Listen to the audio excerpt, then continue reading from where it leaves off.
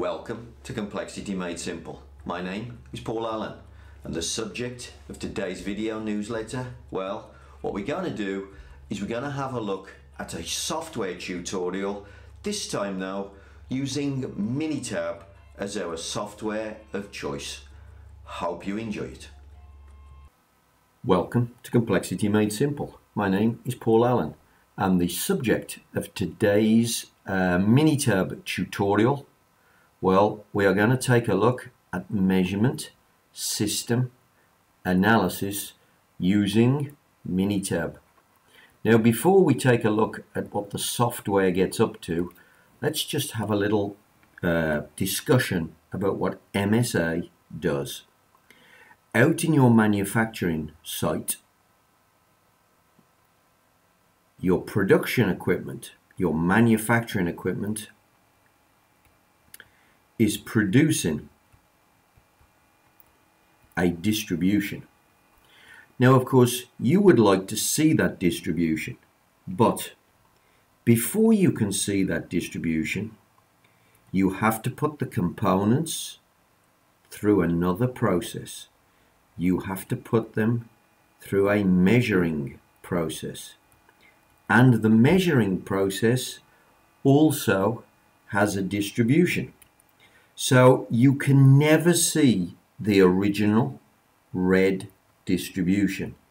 So of course that's the underlying performance that you'd like to know. The green distribution adds variability to it, and actually what you see is this dark blue result, which is always bigger than the original result that is underlying it, and the difference between the two is your measurement error. MSA, very simply, what does it do? It quantifies it. It tells you how big the measurement error is. So today we're going to take a look at this technique using Minitab. Now, in order to quantify this technique, whatever software you use, there is a basic methodology that we're going to use, and it looks like this. You are going to identify 10 parts. When you identify them, you are going to select them randomly. Most important that it is random. You do not pre-select. So you are not going to pre-select good ones and bad ones. You are simply going to randomly collect 10 pieces of whatever you're trying to understand. So a measurement system is made up of the machine, the method, the component or material that you're measuring, the environment that you are in, and the person who is conducting the test. That is a measurement system. The machine, which of course you calibrate, might be under control, but the specific task, the specific shape of the product that you're trying to measure, etc., is what's in the 10 parts. This is a specific test for a specific measurement. And then what we're going to do, we are going to give the parts out in random order. The measurement system will make a judgment, come up with measurements. Then you ask the same measurement system to measure again. Something which is very important, the measurement system must be blind to the part number. So in other words, when you give back part number 5, you will do so randomly. So you can give the part out first 1 to 10, not a problem. But second time, give it back in random order, And the measurement system mustn't know that this is part number 5. And they have a second attempt to measure it again. Then a second attempt to measure it again. You give them back randomly. Of course, what we would hope for is that we get an identical measurement when we measure second time. Any difference here, of course, is error. Then what you do is you give them to operator 2, and they will do the same thing. They will have an attempt to measure the part again. So you give it out in run order first of all.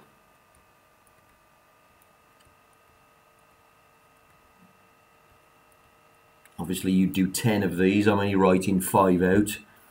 You give it out in run order first of all, then you give it out randomly the second time. And you're hoping that the measurement system comes up with a similar or the same result. Any variability here, of course, is error. And finally, of course, if you look across this way, you will also get error. So there's 2 types of error. One type of error is within system. One type of error is between system. And that's what the MSA is going to look for. Now, we don't call it within and between. The within system is called repeatability.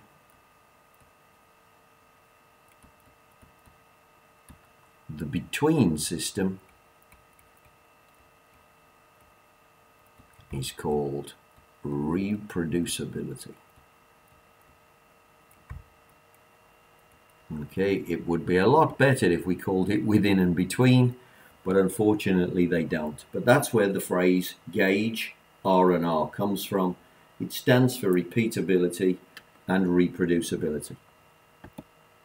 So we've got our data collected, and now of course what we want to do is to go to the software and put it in a software table. So let's go and have a look how Minitab does this. So here is a Minitab worksheet, and you can see here is my data in the table form that I collected it. Now, the reason why I want it in table form, common sense says it's easy for me to look across the row and just use my common sense. Am I getting the same result or not? And if you look at this particular pattern here, I'm clearly not getting the same result. So even before I press the button on the calculation, I'm getting a sense of how good or bad my measurement system is. So I've got that in that table. But unfortunately, Minitab doesn't want it like that. It doesn't like me to do that. It wants me to have it in a column of information. So you can see here, look over here, I've set one up and I've typed, you can see this data point, look, has been typed in here. But here we go, look, parts, part 1, first measurement, operator 1, operator 2. Part 2, first measurement, operator 1, operator 2. So you can see that the Minitab wants it in a very different pattern down this table. Now this is quite a strange pattern to set up, but fortunately Minitab has shortened this procedure now because they give you a little wizard that will set this pattern up for you. So if I go to worksheet 2, which is blank, and I'll show you the way that Minitab sets up the column of data for you. So we're going to go Stat, Quality Tools, Gauge Study, and it says create a gauge study worksheet. Now the one we're doing is crossed. This is for non-destructive testing, but the first thing I've got to do is set up this worksheet. So nowadays, the old Minitab, you had to kind of do this manually. Nowadays, we we can do this automatically. So there's a little wizard that helps you to do this. And it says, look, how many parts have you got? Well, I had 10. How many operators did I have? I had 2. I can even name them if I want, which would then put the information in the spreadsheet. I'm just going to leave it as operator 1 and operator 2. And how many replicates did they do? How many times did they measure the same part? Well, they did that twice. So with all of those numbers in the box, if I just press OK, now look, it said part number 1, operator 1, operator 2. So the whole thing is in the right order, and it's put that in a worksheet for me. Now, I've already taken this data and transferred it across. It's a little bit of heavy duty lifting to do it because it isn't in the same pattern or anywhere near the same pattern in the way that I collected the data, but that is definitely, as a table, that's the best way to collect the data. So now I've typed all the data into this spreadsheet, and now Minitab is ready for the analysis.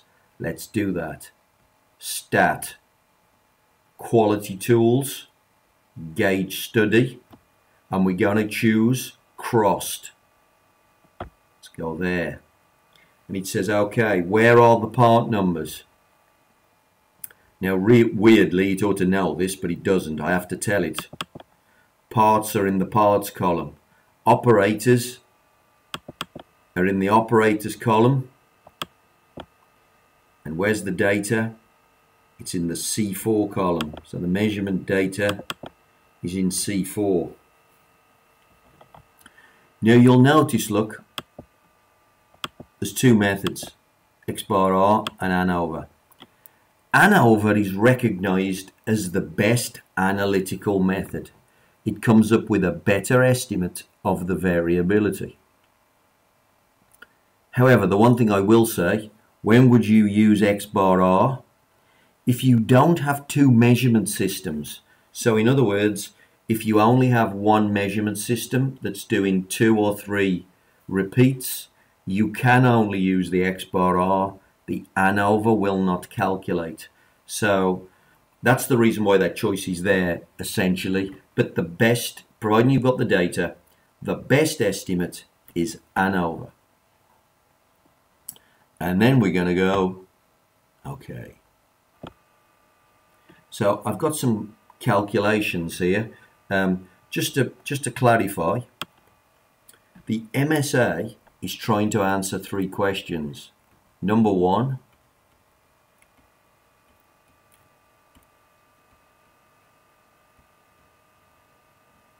is my measurement system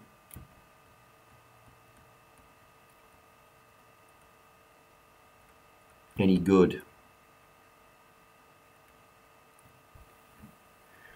Now, of course, if we assume that the answer to the first question is no, then the next thing we want to know is, where is my problem? And finally,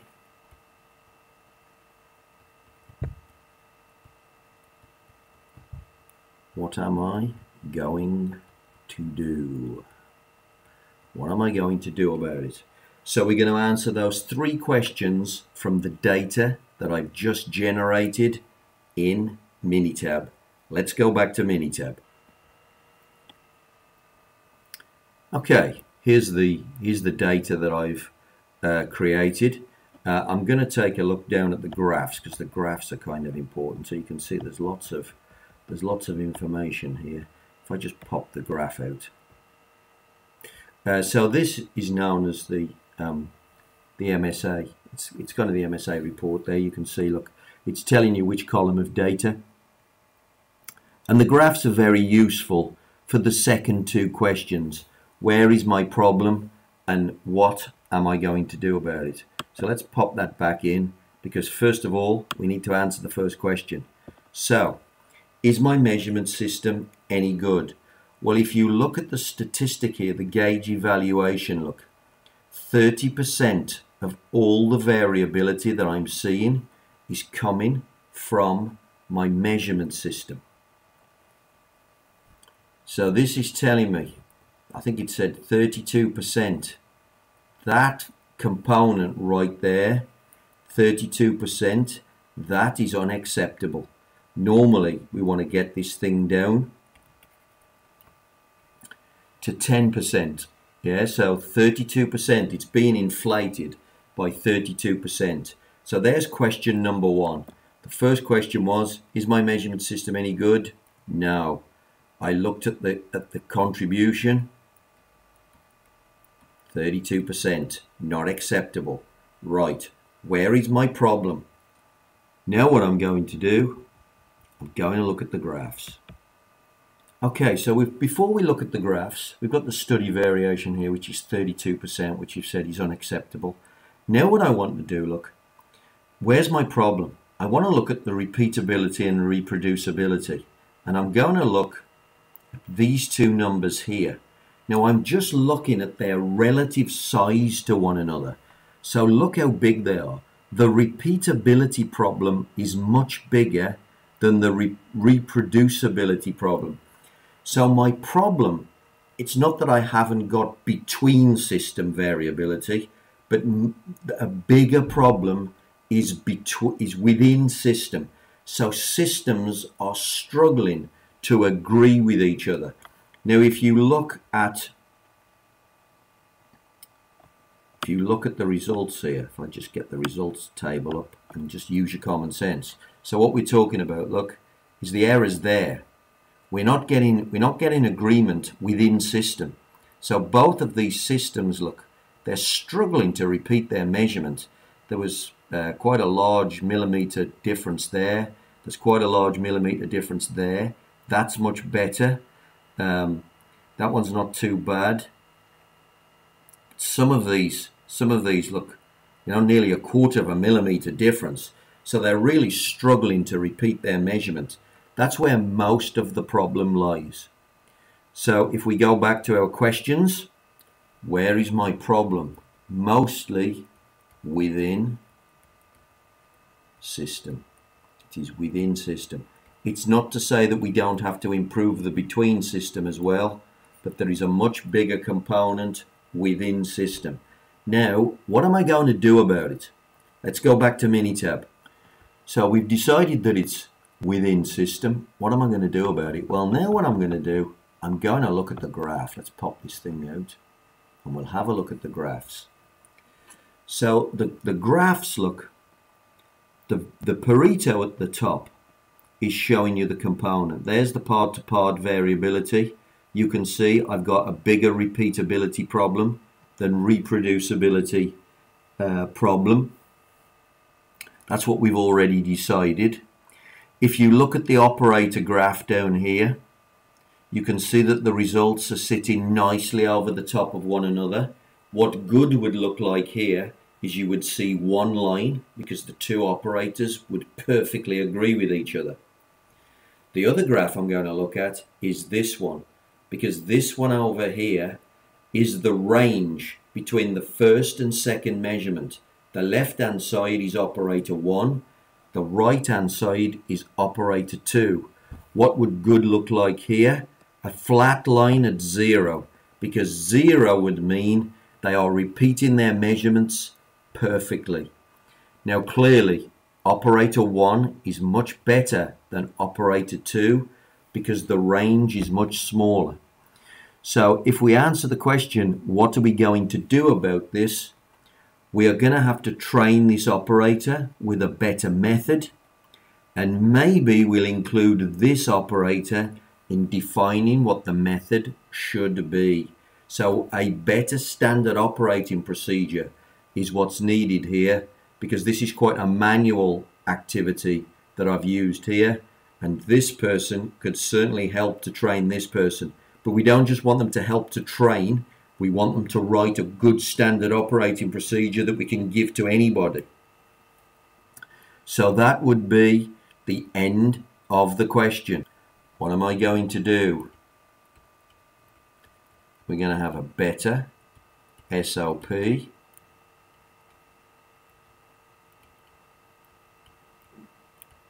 Trained to operator 2 probably with the help of operator 1. And there's the 3 questions answered using Minitab. Is my measurement system any good? Where is my problem? Within or between? And what am I going to do about it? So Minitab, it's a little bit more tricky. You've got to set the data up in a template. I would always collect the data using this table, because it's very easy to use your common sense and to look across the row and say, how did we do? Did we get consistency? Or have I got lots of within variability? Have I got lots of between variability? And you can do that very easily with a table before you start. But unfortunately, Minitab doesn't want it like this. So you then have to use the wizard. The wizard makes it much easier now. Use the wizard to set it up, and then you can answer the 3 questions. Measurement system any good? Where's my problem? What am I going to do about it? That's what Minitab does for you. There is MSA using Minitab. Okay, well, I hope you enjoyed that little tutorial on that subject. If you've got any questions about Minitab that you want me to help you with, or indeed any questions about Six Sigma at all, or indeed Lean, please drop me a message either in the comments below. Please subscribe also. But you can also leave me an email. If you send me an email on any question and you need a little bit of advice, I'm more than happy to help you out. And of course, if you want me to come and help you inside your factory fix a technical problem, please drop me a line. I hope to hear from you soon.